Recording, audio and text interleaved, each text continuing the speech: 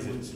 My name is Dan Grazier. I spent 10 years as an officer in the United States Marine Corps, and in my time in the service, including deployments to Iraq and Afghanistan, I learned how to evaluate weapons and equipment on their true military value. And as a graduate student of military history at Norwich University at the moment, right down the road in Northfield, I know that the F-35 program is already a disaster of historical proportions that will only get worse in the future. The Center for Defense Information is a nonpartisan watchdog organization. My predecessors and colleagues have spent decades exposing the waste and abuse that all too often accompanies Pentagon weapons programs. I've spent the past 4 years studying the F-35 program in great detail, and I can assure you that despite the flood of optimistic press reports emanating from the Pentagon and from industry-funded media outlets, the F-35 remains a deeply flawed program. The F-35 has, from the very beginning, been slated to become a nuclear-capable aircraft. This capability is one that will be added in the $10+ billion modernization program planned for all new production planes and for already produced Block 3 planes. Our potential adversaries, the nuclear-armed ones, monitor very closely all of our nuclear delivery vehicles. Just as we monitor their activities, they know where we station all of our missiles, submarines, and bombers. It is only prudent to target nuclear assets in the unthinkable event of a nuclear war. That would include any and all F-35 bases, to include Burlington. It should be pointed out that the B-61 Mod 12, which is sized specifically for the F-35's bomb bay, has been described as the world's most dangerous nuclear weapon. It is designed to be a variable yield weapon, which means that it can be employed at a maximum yield of 50 kilotons, which is approximately 3 times the size of the Hiroshima bomb, or dialed back to a 0.3 kiloton yield. And what makes this weapon dangerous is its small yield size, what some people call a tactical or a battlefield nuclear weapon. Imagine a future emergency along the lines of September 11th, with a president under a great deal of pressure to respond strongly in the wake of an attack. As a show of force, the president could deploy Vermont's F-35s to the trouble spot in question. And in response to further tension or provocations, military leaders could tempt the president to use a so-called little nuclear bomb delivered by F-35s to send a message. The trouble with this is that other countries do not distinguish between tactical and strategic nuclear weapons. To them, a nuke is a nuke. If they happen to be allied with a country targeted by our tactical nuclear weapons, the chances of escalation into a strategic nuclear exchange become very great indeed. I know officials have been claiming that bringing the F-35 to Vermont is important for jobs and the local economy. Just this past week, in a hearing before the House Armed Services Committee, Pentagon officials admitted that it cost at least $44,000 per hour to operate the F-35A, and we have reason to believe that those costs are actually much higher. The F-35 program was designed by Lockheed Martin in such a way that their people can perform, that only their people can perform most of the maintenance of that aircraft. Vermont will likely lose jobs here because the aircraft will have to be sent elsewhere for maintenance operations, or Lockheed Martin contractors will be sent here temporarily to perform work that is traditionally performed by Guard personnel. This ensures the company receives lucrative F-35 sustainment contracts throughout the life of the program, contracts that you will have to budget for in part once the 158th Fighter Wing transitions to the F-35. These high operating costs will not go away over time because they are baked into the system. Pentagon officials talk about all the plans they have to drive down these costs, but also just admitted last week that they are likely to fall far short of their goals in the coming decade.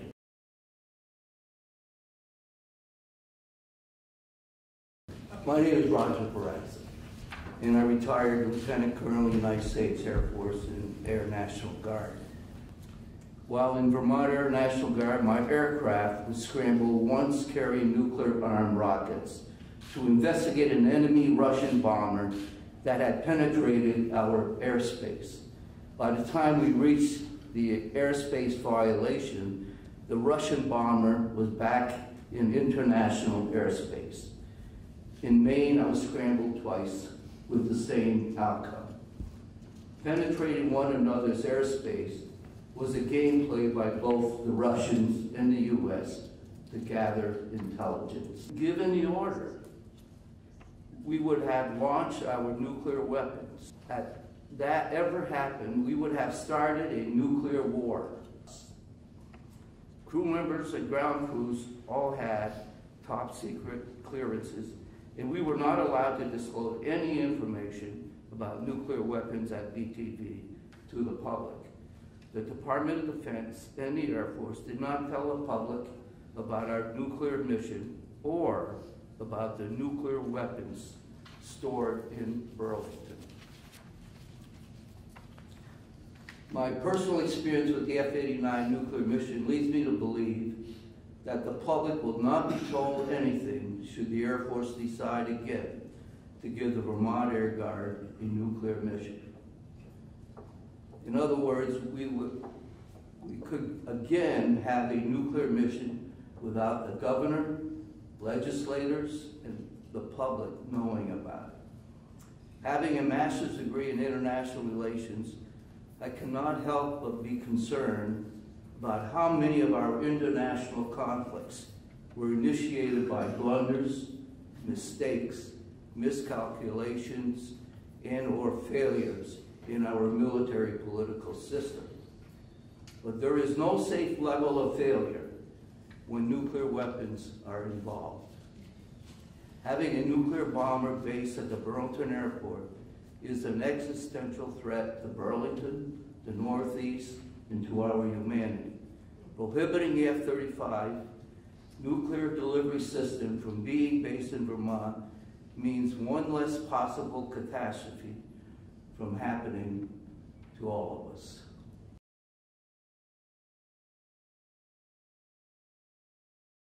My name is Pierre Spray.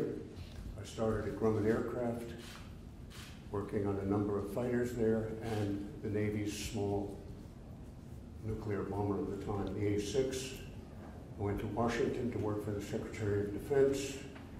I did a study that convinced the Secretary of Defense and the National Security Advisor and the President that what they'd been told about the accuracy of our nuclear weapons was greatly exaggerated.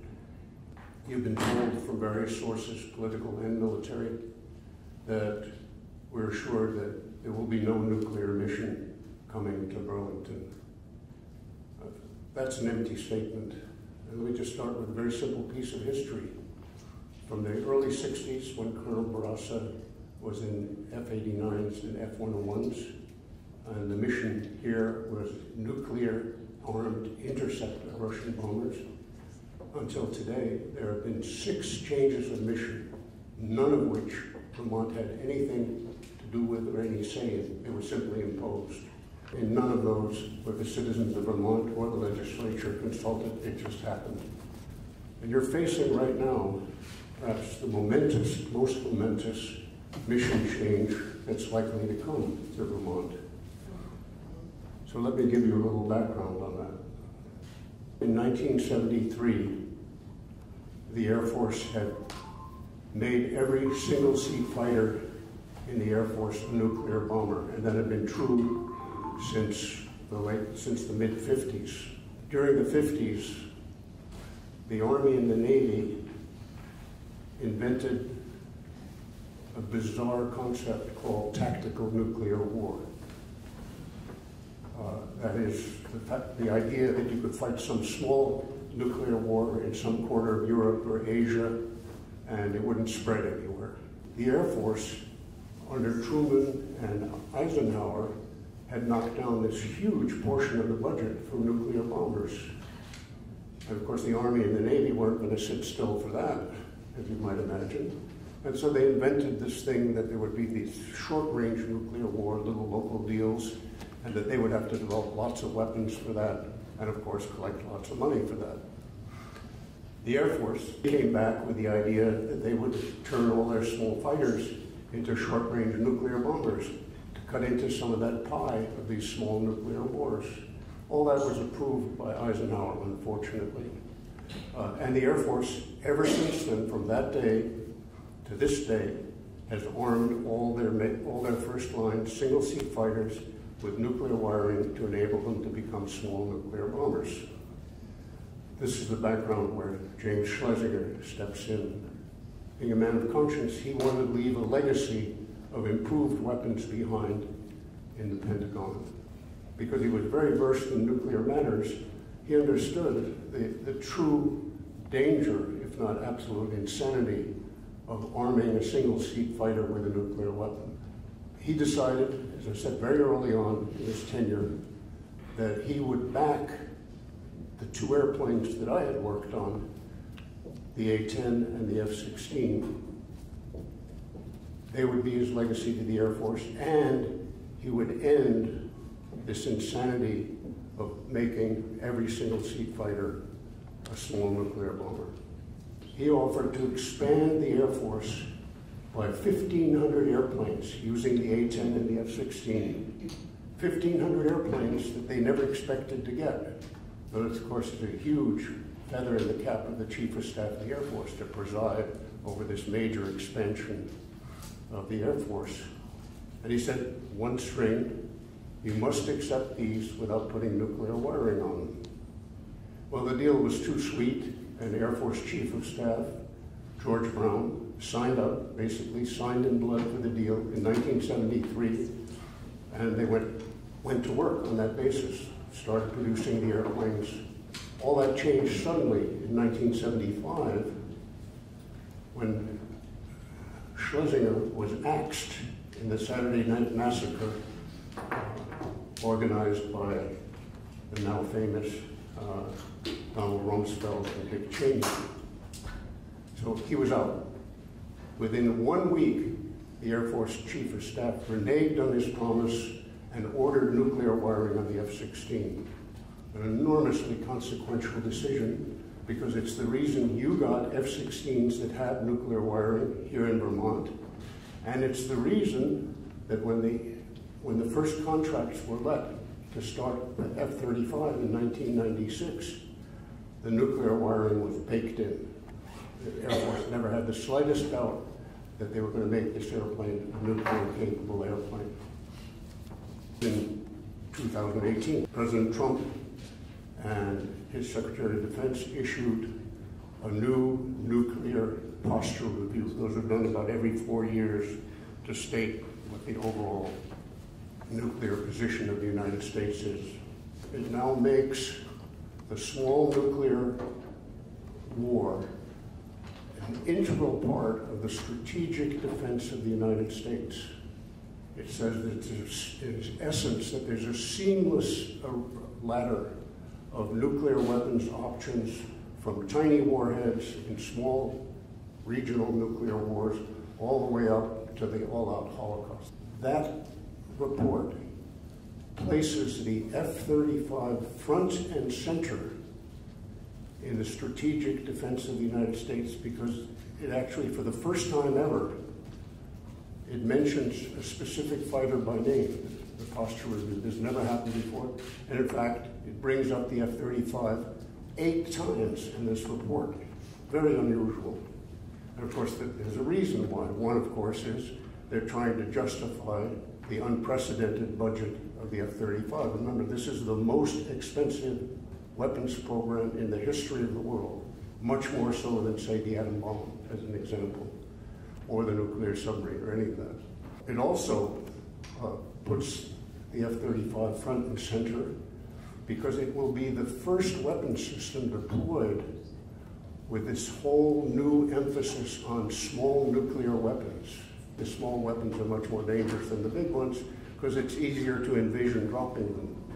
And that's exactly what the nuclear posture review does. It says we can envision the credibility of using small nuclear weapons to settle small regional wars, and we reserve the right to use them first against an enemy who's never used a nuclear weapon against us. It says that very specifically. As Colonel Barraza pointed out, that could be a very small weapon could be the beginning of basically the end of the world. And so you, as the Vermont legislature and the people of Vermont, are facing a very, very large issue. Do you really want to be the lead in the all National Guard units in the country to house a small nuclear bomber that could be the very first nuclear weapon dropped on another country that never dropped one on us and set off the nuclear holocaust, and at the same time turn Vermont into a nuclear target for Russians, Chinese, or whatever. What control can we actually extend to the federal government in this regard? Say Vermont says no to wanting our F-35s wired for nuclear capability, for nuclear bombs. How seriously would they take that? I think it would be of enormous consequence. I mean, and more than symbolic. I think there'd be real legal consequences. And the reason is because, as you know, the services are full of people who have a conscience. And something as momentous as bringing nuclear weapons to Vermont that have been banned here, somebody for sure would leak. My belief, the Air Force would not risk such a thing. Have you ever experienced a state saying no to something that the Department of Defense honored? Yes, they have. States have not simply rolled over for everything that the Pentagon wants or the National Guard Bureau in Washington wants.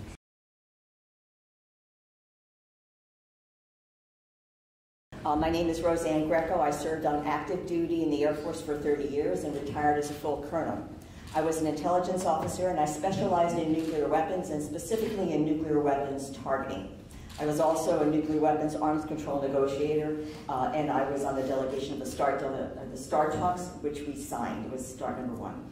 But I find in talking about nuclear weapons, much less nuclear war, that people either don't want to believe it or they are too frightened to even talk about it. We are closer to nuclear war than we have been in the last 30 years. This is because of the reinvigorated push to, quote, modernize our nuclear weapons, the abrogation of nuclear weapons treaties, the increase in the number of nuclear countries, and increased world tensions. And make no mistake, the F-35 is a nuclear weapons system. The Secretary of Defense announced that publicly in his 2018 Nuclear Posture Review. Regardless of any assurances you may hear, I can share with you from my background in nuclear targeting that our enemies will assume that all F-35s are nuclear weapon delivery systems, and as a result, all F-35 bases will be targeted. From a targeting perspective, meaning we are the target, the only thing that matters is what the enemy thinks. The other unimaginable aspect of having F-35s based here is a possibility that the Vermont Air National Guard could one day be called upon to drop a nuclear payload on another part of the world, or even worse, could one day become the instrument for initiating worldwide holocaust. I cannot fathom how Vermonters would stomach that possibility. Any other mission for the Vermont Air Guard is better than this. In Alaska, they were scheduled to get a certain type of aircraft, and the senator spoke up, and the Air Force reversed that. In North Carolina, they were slated to get some, I believe it was F-35s, I'll double check, or F-18s. The people spoke up, a grassroots coalition spoke up and threatened to sue, and they reversed it. They never came. In Eglin Air Force Base, they had a lawsuit against the Air Force because of F-35s, and they reduced the number of F-35s by 50%. Sorry, what state is that? That was in Florida. Oh, Eglin Air Force Base is in Florida. In North Carolina, in Virginia, and in, I think it was Idaho. I will get you all of those. You said there were 8. I think you said 8. There were 8 states that said no. They were all aircraft. 2 or 3 of them were F-35. All right, and either because of lawsuits or because the senator said no. When senators say no, in my military career, and I'm sure the guys back here in the military, they always get what they want. Always. Those are federal senators. Oh, federal, I'm sorry, not you. Oh, I'm sorry. No, yes, right. They're very powerful, yes. I meant congressional, yes. You're senators, yes you are.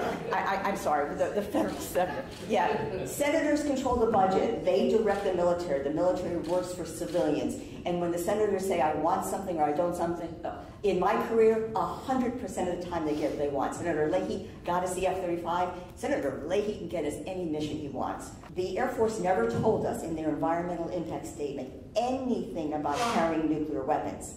A few of us in this room went through documents that the Air Force had to provide because of our lawsuit.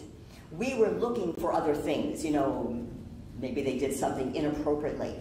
We stumbled upon 4 references to nuclear weapons coming here. It took us by surprise, right? And by the way, hundreds of pages had been redacted. I think these slipped through. We then did some investigating, and that's when we found out about this document. So this took us by surprise. This was issued in February of 2018. I put aside this job years ago when I retired. Nuclear war can really wear on you. But when we learned about this, we did some investigating, and that's when we found out about it. Not because they told us, but because we stumbled upon it. We actually brought it to people's attention last year, but nobody paid attention to it. And then when it got more publicity, and then when the F-35s were definitely coming here, we started to talk more about it, and here we are today. So it was a game changer, at least for. So there are 2 kinds of nuclear weapons that are launched from air breathers, which means heavy bombers, the B-52s, the B-2s, and now the F-35. They're called cruise missiles, and that's actually what Roger flew. They were very imprecise, which is why they put a nuclear warhead on them, because they didn't think they could hit the Bears, that's the aircraft the Russians flew in. So because the weapons were imprecise, they put a nuclear-tipped warhead on it, figuring the blast would blow the aircraft out of the air. Probably would have blown them out of the air too, all right? We've gotten much more precise now. So we have things called cruise missiles, and they're guided. The bomb that they are designing for the F-35, called the B-62 Mod 12, that's going to be a guided. So it's going to be much more technological savvy than just a gravity bomb. So there are 2 types. You can drop a bomb, just plop, or you can fire a cruise missile, a rocket, and that hones in using sophisticated technology to hit its target.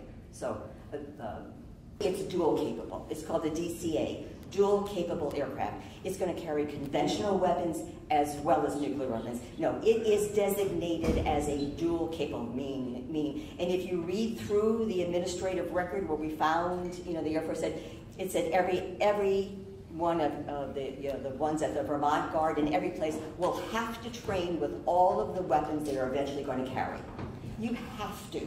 And you can't wait until a catastrophe say, let's try it now and see if it works.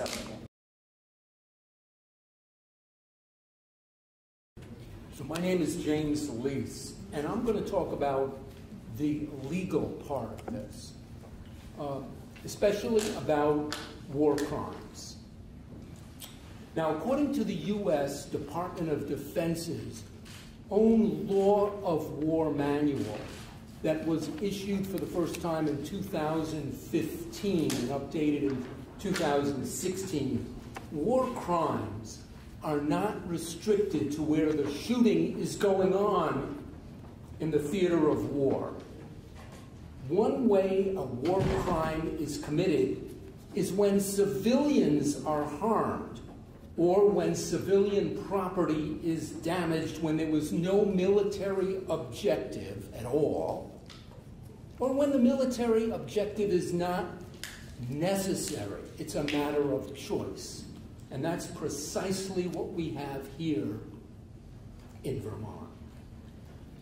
There's another way. There are several other ways you can have war crimes, and another one is when high-value military equipment is located adjacent or intermingled with a heavily populated area or intermingled with civilians. This all comes right out of the Department of Defense Law of War manual. I'm not making this up. Vermont is very far removed from active theaters of war that the U.S. is now involved in. There are no enemy forces located around Vermont. And the 2013 environmental impact statement that was put out by the Air Force identified 5 other better locations for basing the F-35 than in a city in Vermont. Those 5 others were remote from civilian population. The decision to base here in Vermont was a choice, not a military necessity. So harm to civilians is a war crime. Now, let's talk about the harm to civilians. and then we'll talk about the nuclear arm. The Air Force says thousands of families that live in the Chamberlain School neighborhood of the town I live in, South Burlington, in Winooski, which is in the flight path immediately after takeoff, same for Williston, and also parts of Burlington and Colchester, are going to be harmed. The Air Force admits, for example, that children's learning can be impaired by the blasting noise that they're directly hit with from the day they're born, and also from multiple classroom interruptions in the 7 schools identified by the Air Force. They named the schools. So they're going to have 10, 15, 20 classroom interruptions with blasting noise every day. The blasting noise is just the sound of the aircraft taking off. Sound of the aircraft taking off, and lesser noise when it's landing. But it's still very loud. And there's another problem. So classroom interruptions, blasting noise causes learning impairment. And that's the data from that is mostly from much lower noise level aircraft, commercial aircraft. The F-35 is much, and the F-16 were much louder and are much more dangerous for children's learning. Now, there's another problem, and that's hearing damage. The Air Force gives much pages of information about the hearing damage from this noise. They say that 114 decibels, which is the sound the Air Force says the F-35 will make as it's flying over Winooski, repeated exposure to noise at that level causes permanent hearing damage. And that is without the afterburner. That's by the time it reaches Winooski, the afterburner is off, even if they took off with the afterburner. But in South Burlington, in the Chamberlain School neighborhood, the F-35 is going to be using its afterburner, and it's going to be using it, according to the Air Force report, 5% of the time, or about 200 takeoffs per year.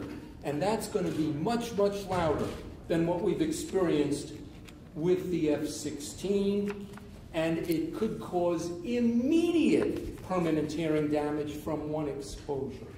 There's also the crash risk that you probably know about, because unlike the F-16, the F-35 has a flammable body. It's a carbon composite body with a stealth coating. All of that burns in the fire when it crashes and 1,000 gallons of jet fuel catches on fire. The whole plane goes up in smoke, and that smoke is toxic because the carbon composite doesn't burn all the way to water and carbon dioxide. It has a slew of toxic, carcinogenic, and mutagenic fibers, particulates, and chemicals. And all of these dangers that I'm talking about are known, described, foreseeable. It's all in the Air Force report. But the harm is worse than all of this put together. And as we've heard, this nuclear bomb delivery system subjects our entire population. The 7 towns just immediately around the airport add up to 126,000 people. That's a big fraction of the population of Vermont in those 7 towns. And those people in those 7 towns are going to be targeted. The nuclear bomb delivery vehicles are very high value targets and very legitimate military targets. Enemies of the U.S. are going to be targeting all the bases where all possible nuclear weapons can be launched. We have 4,000 passengers a day using that airport. It's a civilian airport.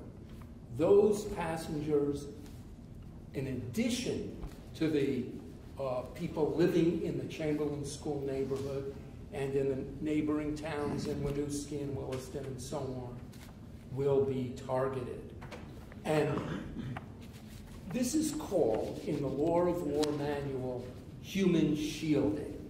So it's illegal for the enemy to intermingle its military equipment and personnel with the civilian population. It's equally illegal for the U.S. military forces to do the same thing. And that's what's happening here. Now, our state government depends on respect for the rule of law. So here we have an agency of our state government, the Vermont National Guard, which reports to the governor. It's an agency of the state.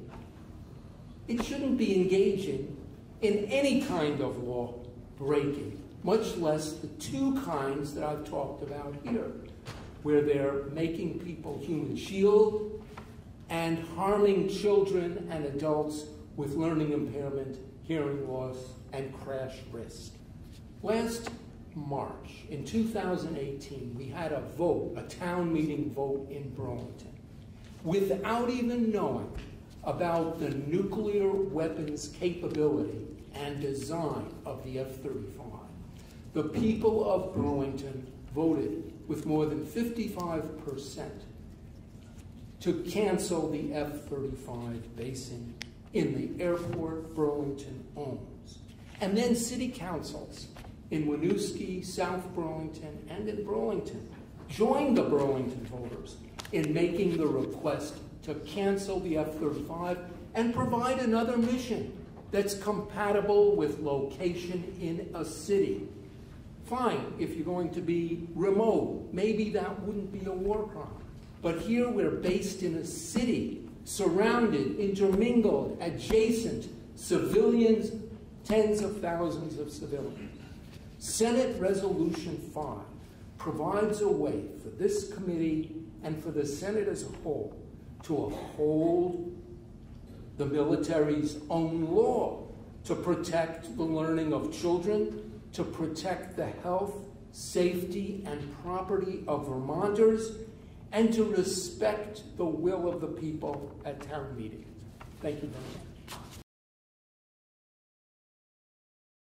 So the other quick question would just be, we've talked about Burlington being targeted, and I haven't heard what that means in terms of what the implications of Burlington being struck would be. Is that an event for all of Vermont, or are we talking about Burlington? Not that it makes, I just would like to understand better when people refer to it, what were implications? Oh, the implications of Burlington being targeted, you're asking? Yes, if it were to be Yes, that has struck. huge implications for Vermont. Because if you're talking about strategic nuclear strikes on airfields, they're done with very large weapons. And, you know, you'll have effects, depending on which way the wind is blowing, of course, you'll have effects well into Canada. So you're not just affecting Vermont, you might be affecting New York State, New Hampshire. You know, this is not, you know, a little confined local matter that, you know, maybe Burlington might get obliterated and the rest of Vermont will be fine. Hardly at all.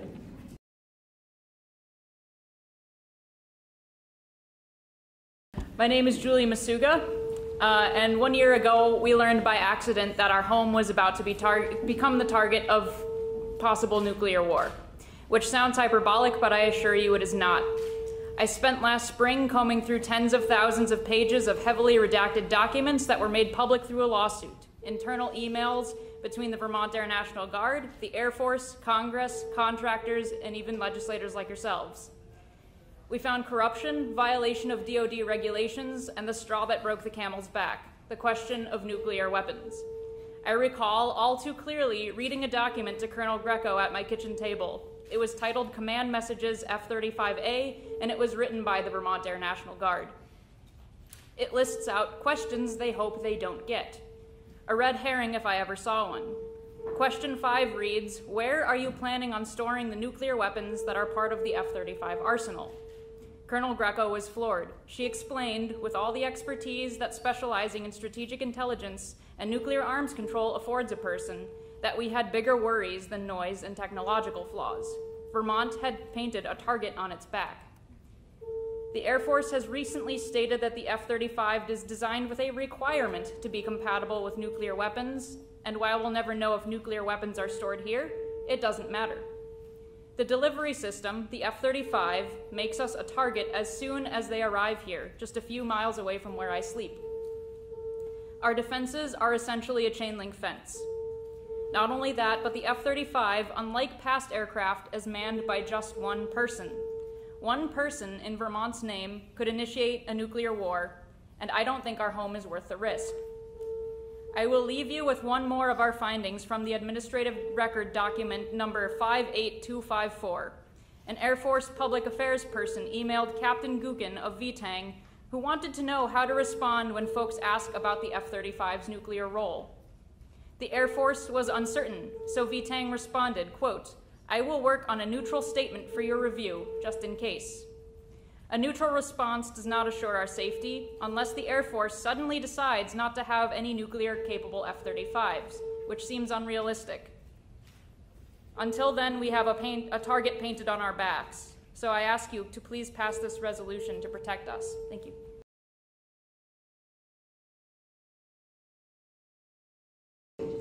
My name is Beth Champagne. I would like also to bring up an issue which is painful because the senator I'm about to speak of, the senator in Washington, and you've just heard how when senators say what they want, they get it, is a distinguished person who's done a great deal of good, but, and you can all certainly tell me if you've heard otherwise, but I've heard for years that when the Air Force first looked for places to base the F-16, they had 3 rankings, green, yellow, red, and because the Vermont Air National Guard is right in the middle of such a highly populated area, it was rated red, the lowest possible rating. But, and again, anybody correct me who feels they know otherwise, Senator Leahy prevailed upon the military to choose Burlington, the Vermont Air Guard, for that. I think that's probably enough. Thank you.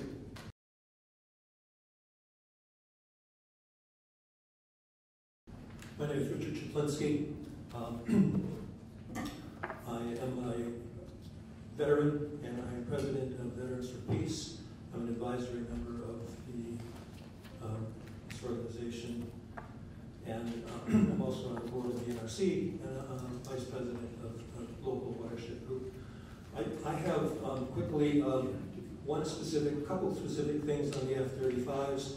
This morning I was doing some research and I noticed that the next F-35 sightings are in Wisconsin and Alabama.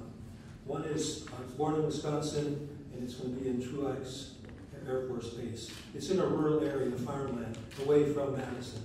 Looking at a map in Alabama, it's away from Montgomery, not a residential area.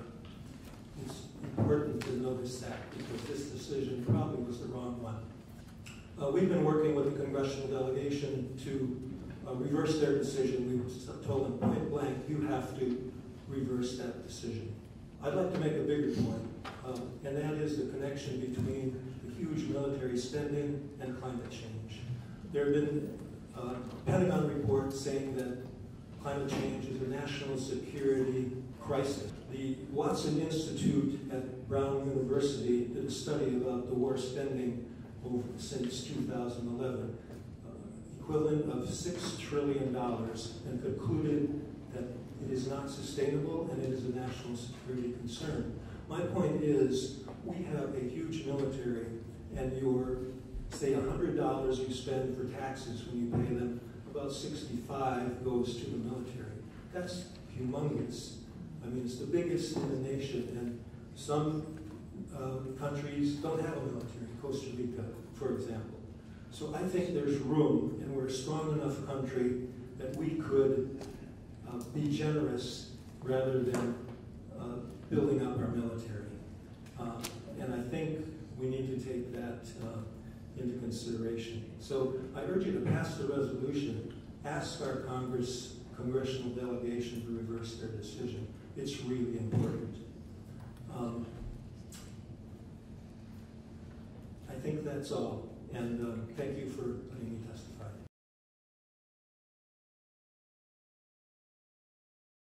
I'm Rachel Siegel. I live in Burlington, and I'm the director of the Peace and Justice Center.